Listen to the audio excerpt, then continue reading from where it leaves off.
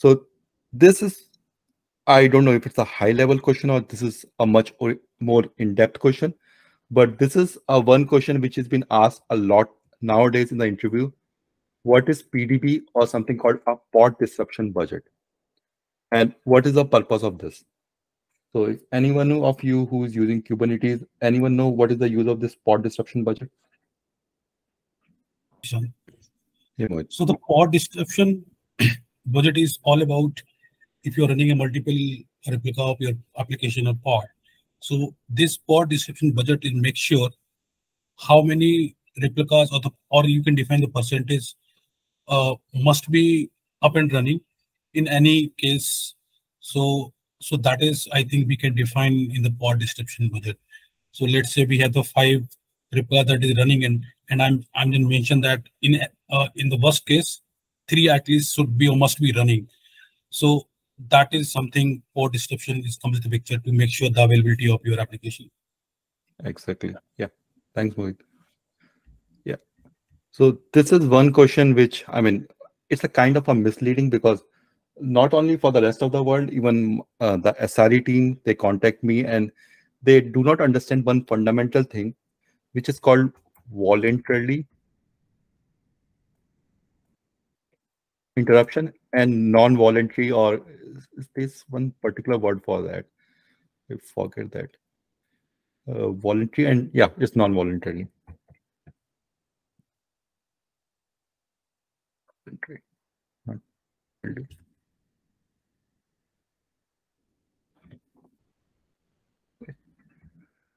So what do I mean by voluntary?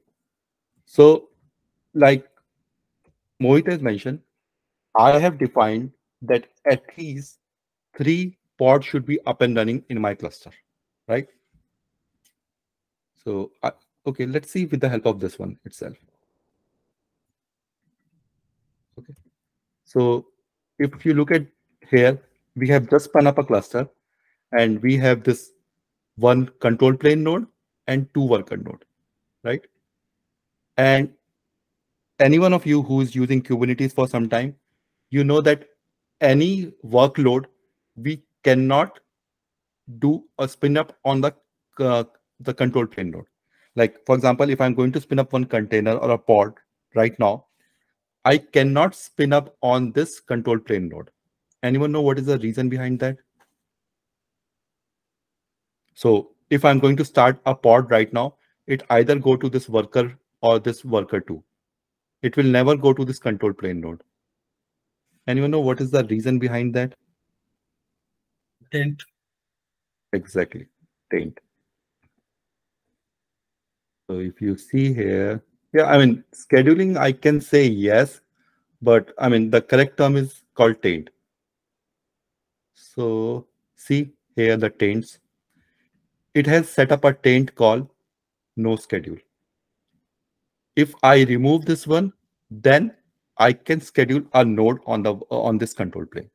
And there are ways like you just need to put Kubernetes taint and minus at the end of it, and then it will become schedulable.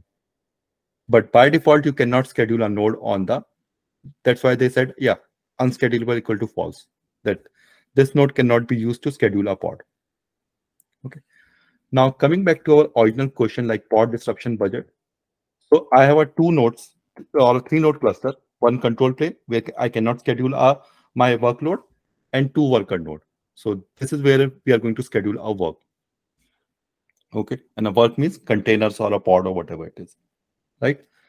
Now, let's say I am doing some patching, and in that patching, I need to patch this node.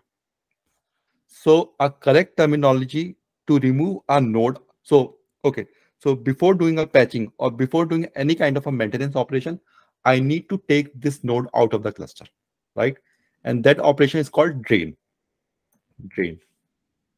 When I drain the node out of the cluster, that means any of the pod cannot be scheduled in this cluster. Okay. So what is going to happen? Let me show you with the help of this guy. Let me take this guy. Okay. So let's say I am patching this host. Okay. And just to make things complicated, let's say the 4 pod is already been scheduled on this particular host. Okay. So I perform the drain. Drain means now onwards, any pod cannot be scheduled on this particular host. And at the same time, all these 4 pod, which is been scheduled on this particular host, will need to move to some other host on the cluster, right? So these pods will be moved to this my worker cluster 2, right?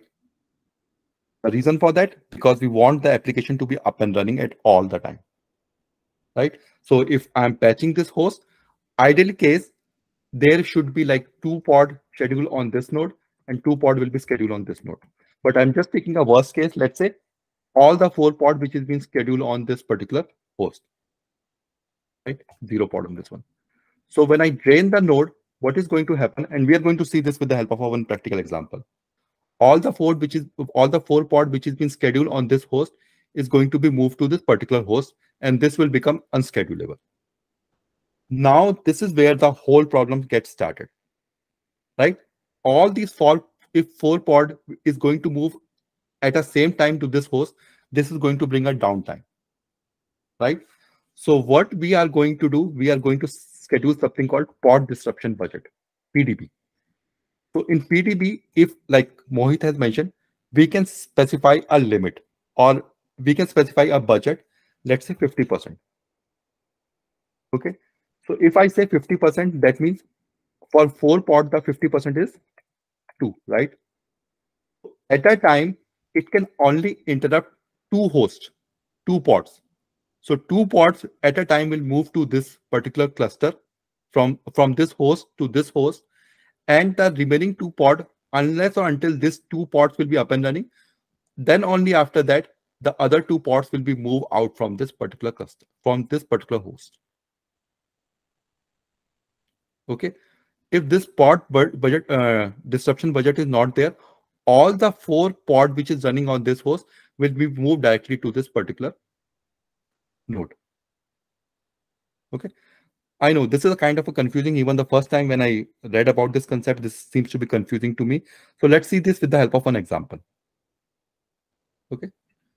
So this is my cluster setup. Let me try to create a deployment. Okay. So what exactly I'm doing it over here? Let's stick to the same one. So anyone who is new to the Kubernetes world, we are creating a deployment, which under the hood is going to create a replica set, and then it create a pod.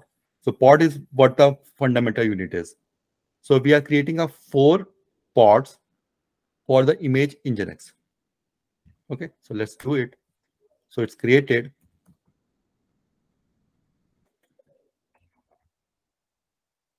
Pods. Okay, so the 4 pods are getting created. And if you want to see where exactly they are going to be spin it up, you need to use something called -o wide. And you see here, like I mentioned earlier, it's going to be evenly distributed. 2 on worker node 1 and 2 on worker node 2. This one and this one. So let all of them will become, so now they all are running. Okay. So far, everything looks good, right? We do not have any pod disruption budget. Nothing is there. Okay. Now let's say I need to patch this particular node. Okay. So what exactly I'm going to do? I will do kubectl drain and this host, or this one, right? So I have this daemon set up and running. So I need to do something called ignore daemon set. Okay. So now this node has been evicted. And if you run this, you will see this node is unschedulable. Scheduling disabled on this node because I have drained this node out of my cluster. Now the thing which happened, that all the 2 pods, or the pod which is running on that worker node 1, is now scheduled on worker node 2. Okay, everything is good so far, right? That is what we wanted, right? Our pod should be up and running somewhere. It doesn't matter where exactly it is going to run. Okay, now get nodes. And let me do one thing.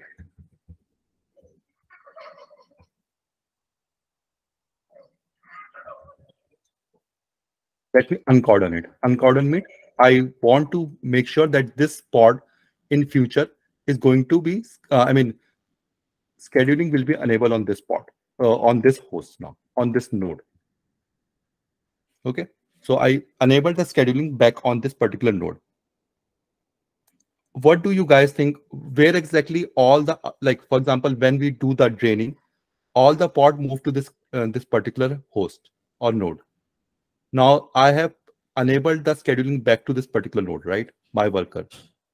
Do you guys think that all the pods now scheduled to this node, or this has been still on this particular node itself? I guess it's still running on worker 2. Yep.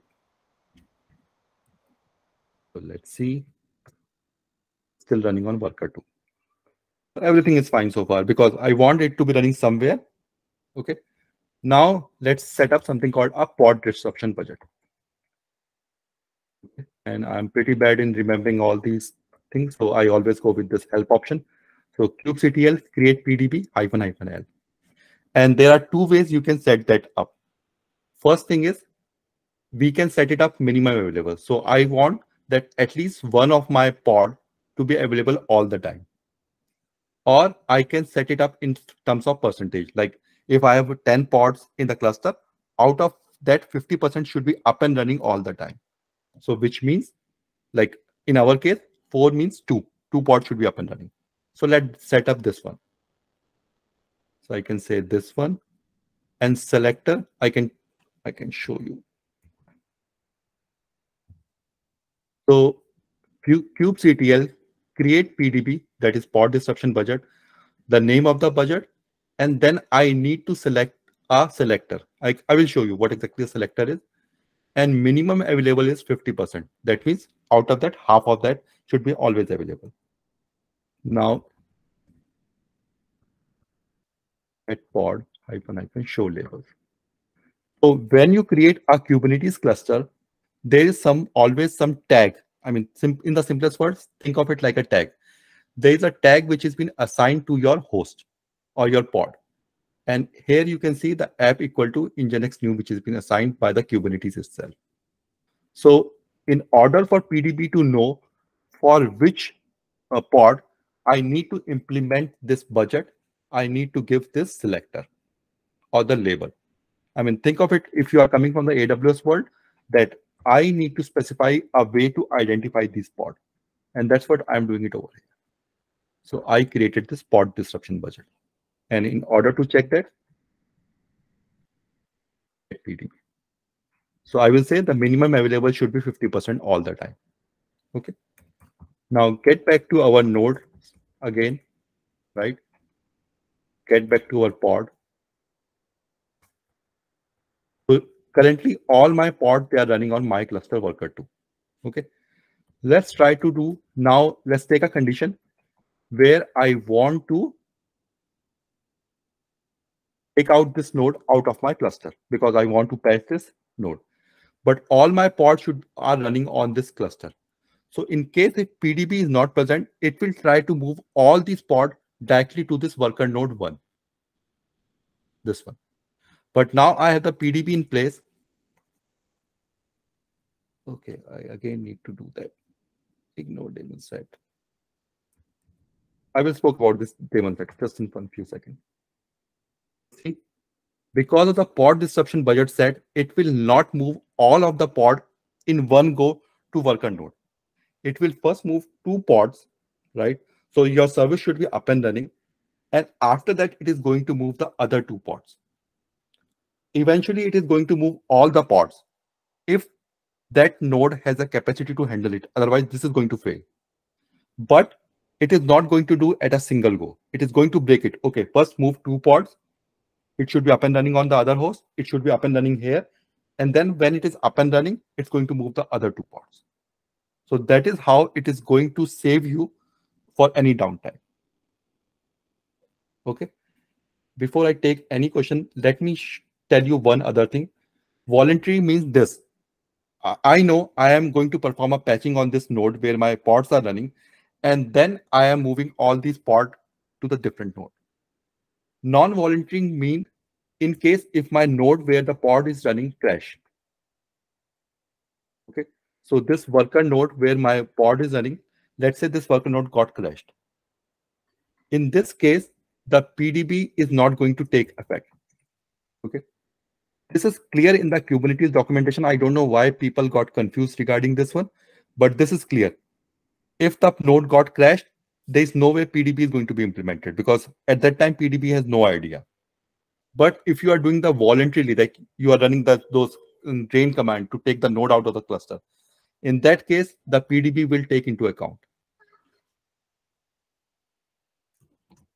Okay.